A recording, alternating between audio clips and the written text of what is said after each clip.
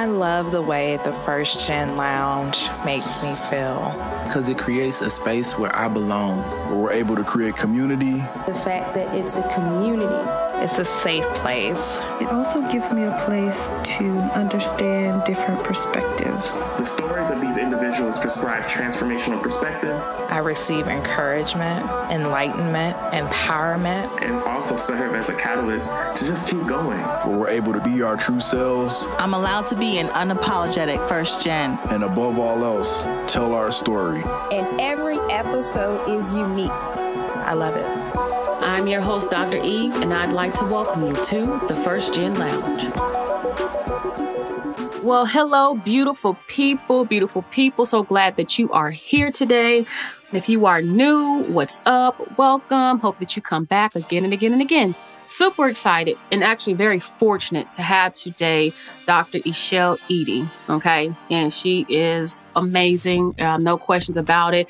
I can tell you all the things, but I'm not going to do that because nobody can tell their story better than that person. So Dr. Eady, hello and welcome to the show. Hello. Thank you for having me. You are so very welcome. This Chi-Town native. Y'all, I get so excited. I love Chicago. It's one of my favorite cities.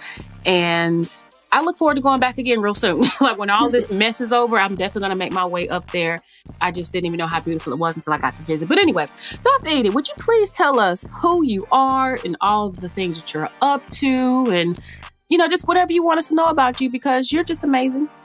Well, first of all, thank you very much. I'm going to start with what I do because I think it's easier to describe. I am currently the Vice President for Instruction and Accreditation at the Tennessee College of Applied Technology in Murfreesboro, including our Smyrna campus. In that role, I supervise faculty for 17 different technical programs, and I also supervise student services. I have worked my entire career at the intersection of education and social services and workforce development. So I feel like this is the right opportunity and I'm the right person to be there for what I consider to be my people, right? Non-traditional, trying to make a move in terms of their trajectory, trying to do things for their families, against all odds. And so I'm really honored to be able to serve in that role. I love that, against all odds and, needing to be there for your people. I love that you say that because there's so much work that needs to be done in so many areas. And I think there's sometimes a lack of connection to the work. And so for you to see it and to step in and to want to do the work rather than complain about what needs to be done, I'm going to commend you for that. Thank you. We see it all the time. And I just think that's really, really awesome. So tell us, graduating from college, getting into the workforce, starting a family, going back to school, you've done a lot. What would you say has been or are some of the major life lessons you've learned along the way? Well, first of all, you made that sound kind of easy, so I want to dip back into that a little bit. So, like I was saying earlier, back when dinosaurs roamed the earth, I was a pale, almost 100% pale student. I had done pretty okay in high school, 3.0, the whole thing, but I didn't do college prep. And so in my family, I raised by a single mom, and she insisted that me and my brother decide between going into the military or going to college. And at the time, I just felt like I wasn't going to be able to do all those sit-ups in basic training. So I was going to go to college, and I started there very underprepared.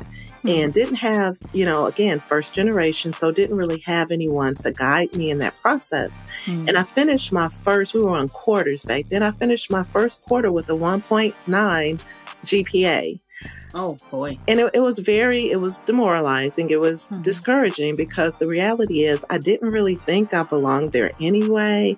And I ended up meeting up with quite a few professors and advisors who apparently agreed with me. So it took me 9 years to finish a 4-year degree. Not 9 years straight. I don't want you to... semester. No, in and out. But you know what? I really do feel like now where I am, that makes me even more valuable, right? So as you mentioned, I was able to complete the bachelor's degree. I was able to go on to a master's degree and then finally a terminal degree. And I have to say, I did learn a lot along the way, but I learned more at 100th and Cottage Grove on the south side of Chicago about survival and community and reaching back than I learned in anybody's academic program. You said something when you said that. I want to dig into that a little bit more. Why do you think, of all the things, that was kind of like that foundation? I mean, it is a foundation, but why that? Because there's some people who will say it was when I got to college, or it was when I got to grad school, it was when I took my first job, but you were like, nah, Southside Chicago. Let's talk about that. Let's talk about that. Well, I think it's because I kept expecting, as you say, once I graduate high school and then once I finish college, well, this master's degree, that's going to be it. And, I kept reaching back home for life lessons to get me through whatever I was going through. My mom originally from Morton, Mississippi, and, didn't have a high school education, but insisted on, education's important and that's what you need to get to where you need to be. And so I kind of bought into that. And I will tell you, by the time I realized I was not college material, I was graduating. So I just, that self-efficacy that was planted in me, I just feel like it's my calling to pay that forward. I can see that. Definitely can see that. How do you find yourself connecting with your students now because of that 9-year experience? I'd be curious to know that. Well, first of all, when my students see me, especially given where we are, demographically, we are quite different from Chicago. We're not very diverse in the area of Tennessee where I am in terms of ethnicity. And so a lot of times our students don't get a chance to see someone in leadership that looks like them. And I never want to be the person to disappoint them. What you see is what you're going to get. So that's one thing I think that kind of sets me apart. Another thing is I see potential in every student. And I'm not sure that, for whatever reason, I'm not sure that everybody in leadership can say that. I think sometimes we subconsciously categorize students or, maybe have unintentional bias with students. But I know that you can come from humble beginnings. And I know that you can have a doctorate degree after having a 1.9 GPA in undergraduate school. So I kind of come, to everybody from that place. The place of empathy. Yes. I think there's something to be said about that, because in higher education spaces and beyond, what makes a difference is being able to build relationships, and you can build when you can empathize, more so than when it's trying to be just a strategic plan for something. But I'm going to leave my 2 cents right there. But even thinking about the fact that you decided to go back. So, it took you quite some time to finish, and then you said, I'm going to keep going. What triggered that? Opportunity, being told that, and this is real. So watching colleagues who were sometimes different from me be afforded opportunities that when I went for, I was told, well, you need this credential. And other people didn't need that credential. And I just felt like if it's going to be a master's degree to keep me from moving ahead and to keep me from this opportunity, you have not said anything but a word. So that's really why I went back for my master's degree. And a lot of why I went back for my terminal degree, because I feel like I need to have a seat at the table because of what we talked about, right? 100th and Cottage Grove. But I know that credential is not going to get me to the table. So I play the game and I go along with the process, but I'm bringing 100% wherever I am. I can understand that, because being from Charlotte, I'm from Charlotte, and grew up in Hidden Valley. So not saying they're the same, but I get that where I'm from is also the reason some people may have looked at my life and thought I wasn't going to get to where I am. So even for you to have made it, kudos to you for that. So I want to even ask you, because just in a moment of truth and transparency, how have you been able to adapt or even be able to let go of your old identity to step into your new one? And what I mean by that is, of course, growing up in South Side Chicago, I'm pretty sure you saw some things that said you learned survival. There may have been things you were exposed to that if you went back home now, people may say you different. How has it been for you to just really even let go of this identity of I'm not going to be able to make it, or I'm not college material? Who am I to think I belong as in a VP space for an institution at that? How ironic, right?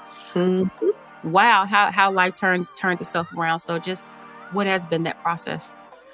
Well, I have brought, my nickname was Artie, right? So I brought Artie from the hood with me, and she's with me wherever I go. Sometimes we put duct tape over her mouth and make her sit in a corner, but she's always there, right? So I know I can always pull back if I need to and say, all right, what would Artie do? It keeps me being able to relate to whomever I meet. But at the same time, it keeps me fearless, right? So a lot of times in this space, as an African-American woman in leadership, a lot of times you'll face situations that could be intimidating, especially if you're fighting through, say, imposter syndrome or whatever it is, whatever your insecurities may be. But when you think about how far you've come, and you think about a lot of the things you've been through, that's a lot of times that can shore you up. And you can say, you know what? Well, if I did that and if I survived that, I'm pretty sure I can survive you. So let's do it. Yeah, I'm with you on that. And then I like that you didn't say that you let go of who you used to be. You just learned how to manage the different elements of who you are. That's what I would like to say, because if you brought Artie to the party, right? Artie gonna tell you what's up, and she not gonna think twice about it. But I think, that you don't have to let go of who you are to become. So I thank you for how you answer that and for how you framed it for us, because a little duct tape over our mouth when, my mom taught me growing up, say what you feel. If it's on your mind, say what you feel, speak what's on your mind. And so I did take that perspective into a couple of professional work environments, and they ain't like it. But my mom has always been very honest and very real. And so I wanted to embody that because I love that strength. And I remember the first time I was at a staff meeting once for this job I was in. Somebody asked me what I thought about something. I was like, oh, I don't care. I didn't know I did anything wrong. But apparently, in professional settings, you're not supposed to say that. But I'm like, I honored my truth. But I've learned how to, like you said, shape things differently or say things in a way that's more palatable. Whereas before I was like, my mom to this day is just wrong. So I learned from the best, but but I like to say, just do what you can. Again, just know how to know when and how to let that person that's still there, that's in you, show up. Or, like I said, put her in the corner. So thank you for that. Of course. It works about 87% of the time. 87%, Doc. Now, we know statistical significance. But, but has there ever been a time, just really curious if you'd like to share, that maybe you were like, ooh, she showed up and she should have really sat down? And how did you navigate that or bounce back from that challenge? Well, I will say in my youth, I was all about fairness and equity, and you're not going to talk to me that way. Mm-hmm. You're not going to treat me that way. I basically wore all of those feelings and emotions, how they say, on my sleeve. And what I found was that it wasn't serving me well, because once I showed my entire hand, I wasn't going to win that. I wasn't going to win that round, right? So what I started doing was temporarily internalizing, right? Not forever, because that'll make you sick, but being able to be patient and watch things play out and be a little more strategic. And so, like we talked about, I couldn't leave me behind, because if I had left me behind, I would have been lost. So, I'm always there with me. So Artie's always there with Dr. Eady. But what I've learned to do, again, is be patient and realize that I don't have to win every battle. I'm not going to win every battle, but I'm still going to win this war. That's a word today. And the idea of the timing, and timeliness, and knowing how to decipher if it's time to pounce on something or if you should just sit back with it. That's definitely a professional lesson worth understanding. But have you had people in your life to help you navigate these things as well? Just these things, as these professional workplace challenges, how you show up as a Black woman? Because I know that's a really big part of the experience, right? We just can't show up and think we got to show up like everybody else. And so who has helped you? What have you been able to do to, again, just make sense of these spaces and to show up as your best self and, again, learn how to manage those emotions depending on what the situations are?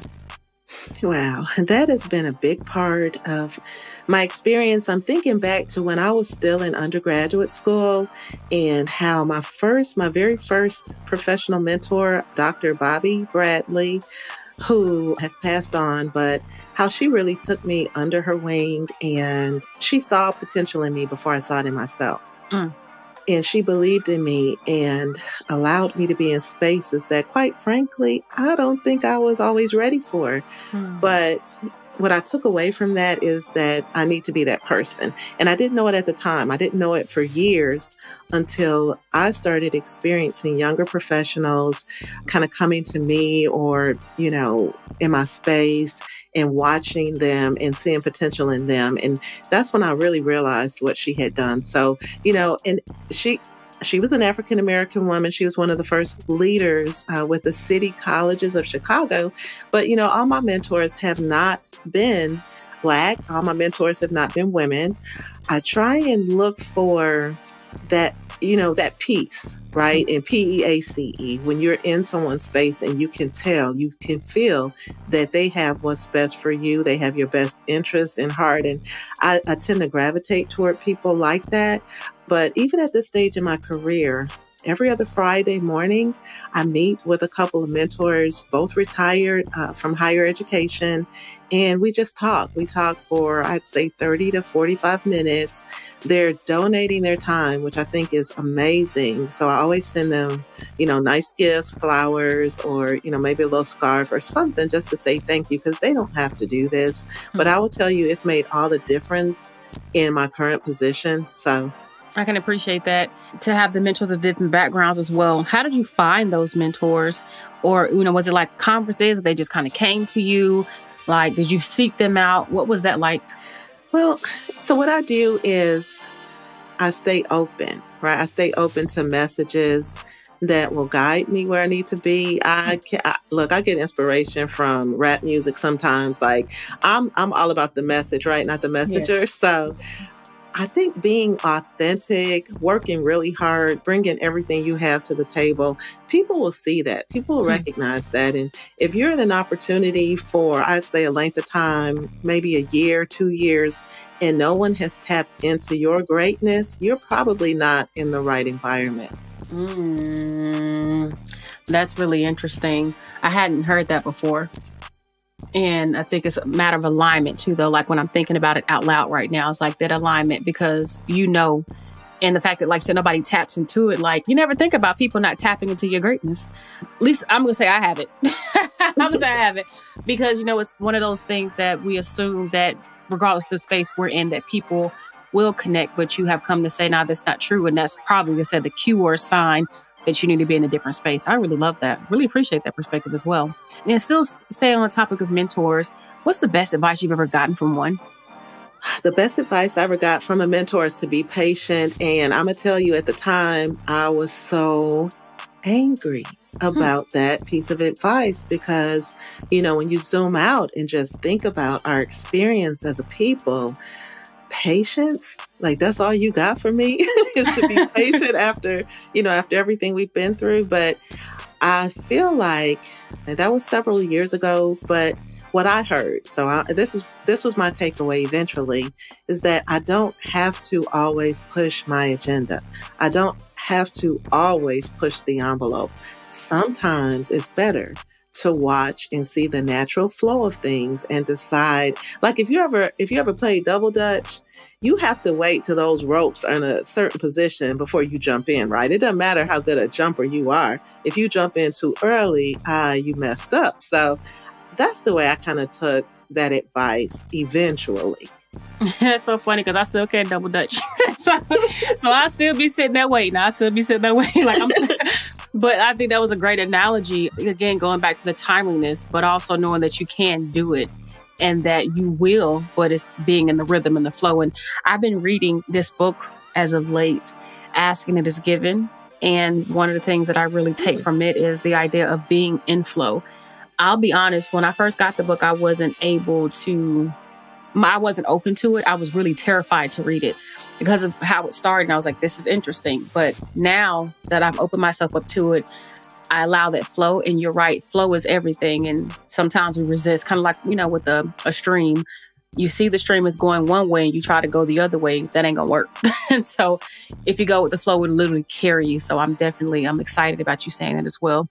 What do you think, Dr. Eady, has helped you to be successful thus far? Not giving up, seeing how hard my mom worked and knowing that she was a brilliant woman and a strong woman and hardworking, and just watching the knocks that she had to endure, and her belief in me.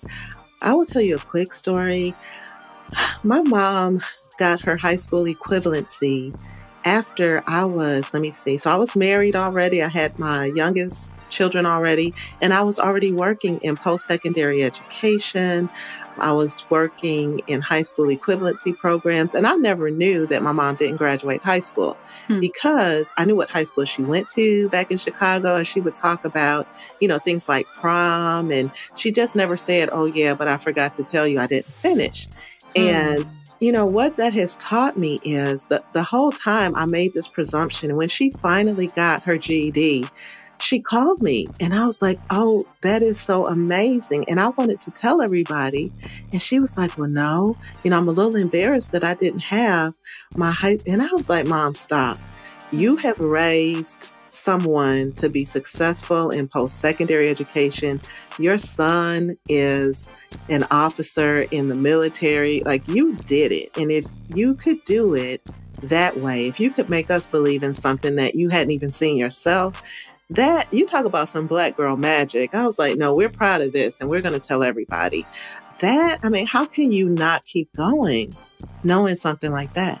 You answered the question I was thinking as you were speaking, and I just wondered how having a single mother who'd been through so much influenced you. But it's clear that it's the idea of you don't stop going. You just keep going. Because a single mother with children, what's your excuse?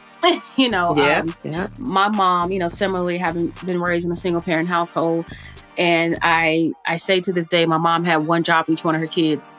And at the least, they didn't include the summers. And so for me, when I think about hard work or work ethic or hustle or being out there, being able to just go make it, she protected us from all that we didn't know about happening. As children, there's so many things you don't know. The bills, the food, the insurance, the, healthcare, doctor's appointments, all kind of stuff. She shielded us from that. And as an adult, I'm like, yo, she is a superhero. She is my shero because, though I don't have children yet, I just know what it means to be an adult and can't imagine being an adult without a spouse to help with children. And then you still got to make it and still do for yourself. And so then I said, I look at things and I'm like, so what's my excuse? Just be really curious to know, since we're sitting in this space too, though, how did your mother's parenting shape how you parent? Because you are fortunate to have 3 boys. If I had children, I just want all boys. So I'm like, she living her best life with the boys. So what does that look like, for you? And then thinking too, that you still have education so that you still have opportunities you can afford them that maybe your mom couldn't afford for you all. Right. And so, my mom was very strict. I feel like she had to be because of where we were.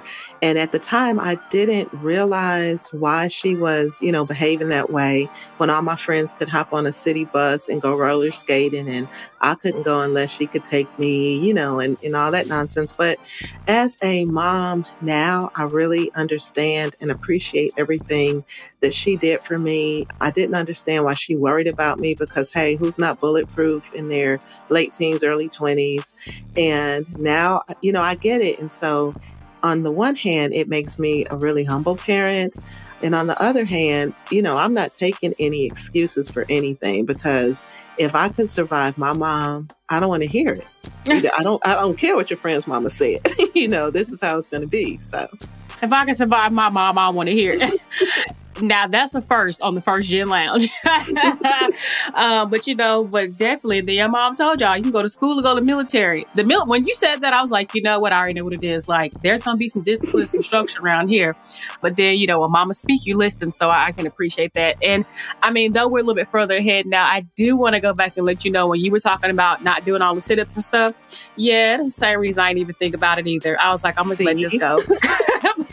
Because it came up for me, as an option. I was in JRTC when I was in high school. And the thing that I was always the fat kid. And so I always had to get the adult stuff or, have stuff fixed to be able to fit me.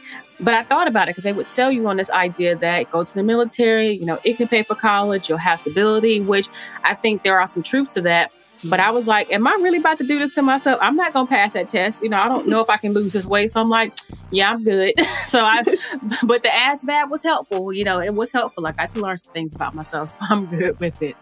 So I would be curious in knowing now, what are some of the things that you are doing to invest in yourself and continue to just make sure that you're growing, but also taking care of yourself too? Because again, being that you are an upper level administrator, a mother, you have a family, you have a husband, you wear many hats. So what does it look like for you to continue to exist and be well? And, when you need it to just not be Dr. Eady or mom, but just to be Echell. And I guess on some days, Artie, what that looks like. Well, you know what? I use a sense of humor. I wish I was more athletic. I wish I could tell you that, I go running to clear my mind and all of that. But, the reality is sometimes I just need to be at peace. I'm an introvert. I'm a severe introvert. And it's ironic because I've always worked in spaces where I had to interact with a lot of people. So when it's downtime, it's really downtime. It's kind of don't answer the phone, don't answer the doorbell. I just really need to kind of regenerate. So I make sure that I make that space for myself. But I'm also big on family. So if somebody's going to be around me, it's going to be someone with, either marital or blood ties. So somebody that can put up with me, even if I'm like, yeah, come over, I miss you. And then we're in two separate rooms because I'm trying to get myself back together. So as far as professionally, I'm always reading. I'm always involved in some type of organization. When I say involved, I mean, I go to the webinars because I'm a lifelong learner and I'm always promoting lifelong learning. And I just don't think I could be that effective if I sat down one day and said, okay, cool. Now I know everything. Now I'm a sage and now I can tell everybody else what's up. No, we're always learning. I learned from youth.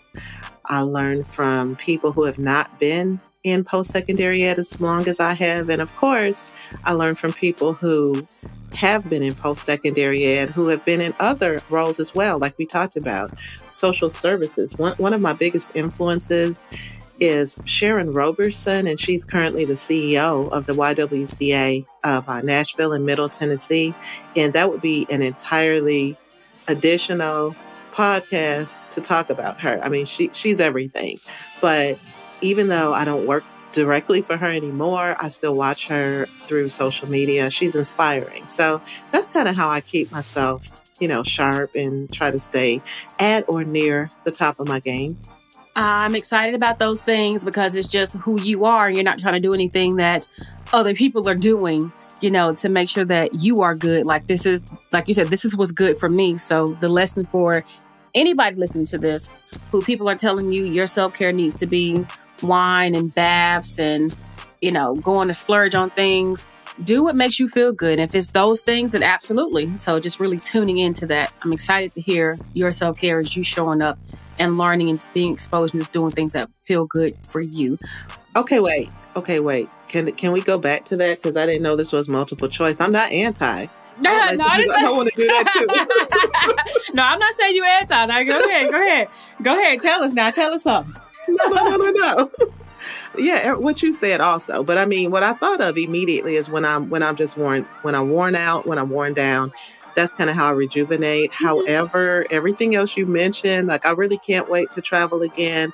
But travel for me is not necessarily relaxing. Travel for me is more, it's a series of teachable moments, it's exhilarating, it's all those things. But when I'm really, really kind of shutting down, it's at home, my dogs, and just chilling.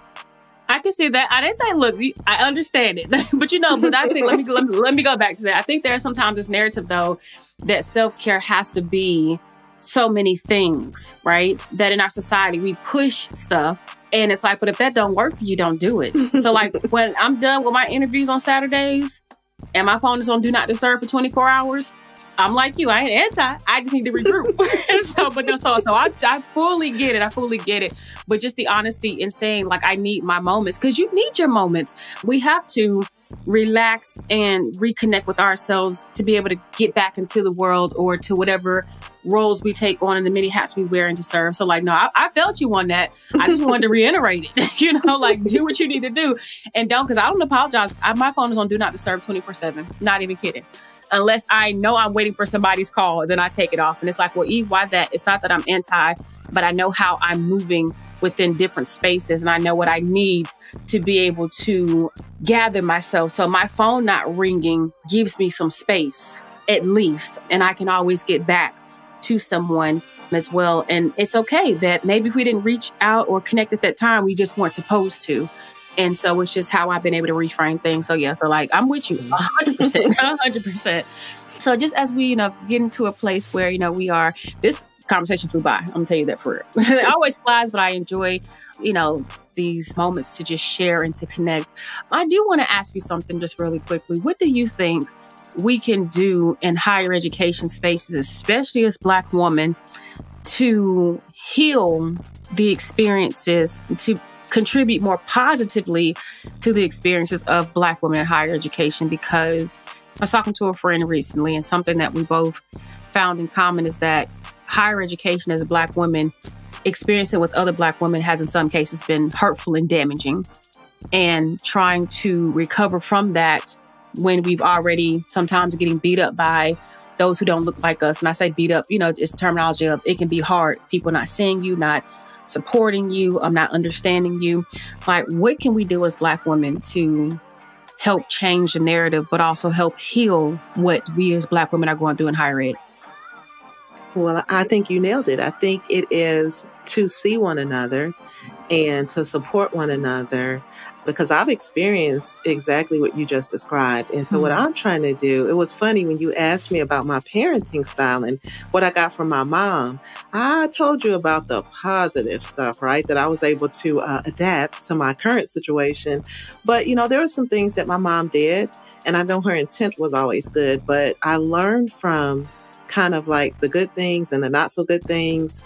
And I do the same thing in my professional life. So I try to be the supervisor, the mentor, the leader, the friend that I've had my best experiences with. And I think about those situations where I was not comfortable. I did not feel like someone had my best interest at heart. And I'm not going to be that person. I refuse to be that person, because there are not enough of us to have detractors, right? We don't need anybody to help create drag. Somebody already has that job. So what we need to do is support one another. And remember, this is not a pie. There's opportunity for all of us. And it may not be at a post-secondary institution. I just think we really need to support one another. Yeah, absolutely. Absolutely. I was telling somebody recently, I did not even begin to heal until I moved out of higher education full time. I still teach part-time adjunct and I enjoy it. But I didn't realize how damaged I was and how insecure I was about navigating spaces with other Black women. And there have been many Black women entrepreneurs that have helped me to heal my relationships with Black women and to be re-empowered in being a Black woman myself and not feeling like I needed to be anything else or that I was not giving enough attention to or emphasis to my Blackness. And I've more candidly talked about it more recently as I'm more settled. But I just think that as Black women, especially as in the higher education spaces, just like I said, being mindful and having people like you in positions who understand and who are empowering others, I do appreciate. But yeah, but it's interesting. I can go on and on, but it's interesting. But I just want us to be able to understand that the work we're doing is so much bigger than us and we can do so much more work if we can help each other and rather than fighting and bickering or throwing shade or doing underhanded stuff, which it happens. And you can be scared to talk about it in higher ed because you don't want to be blackballed or seen as that person who's, you just need to be quiet and go sit in the corner.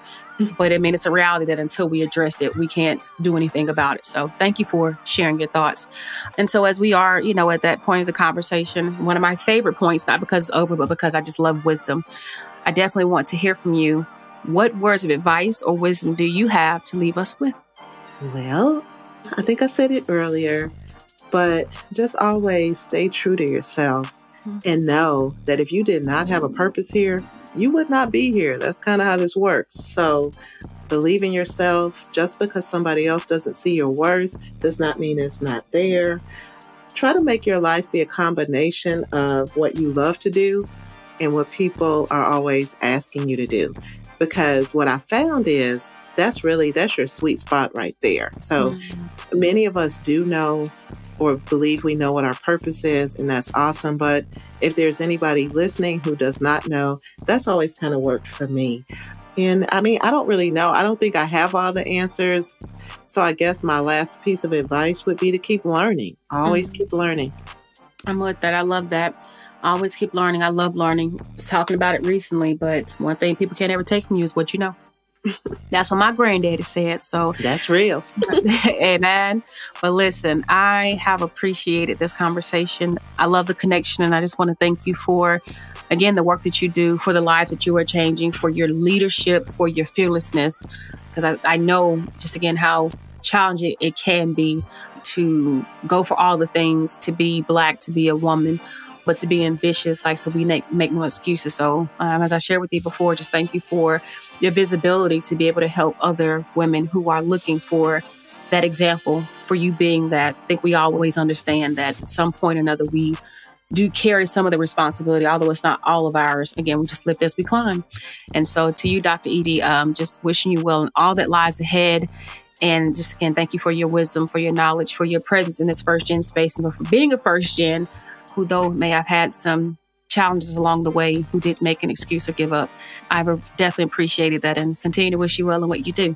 And for those of you who have tuned in and I like Dr. Eady because I like her too, right? Make sure you go to those show notes to connect with her, every space that she is. We put that information to make it easy for you. In the meantime, Dr. Eady, again, just thank you. Thank you. Thank you. And if you need anything, we here at the First Gen Lounge, we got you back. Thank you so much for even creating this space. This is amazing. Thank you. Thank you. Definitely appreciate that. All right. Until the next time,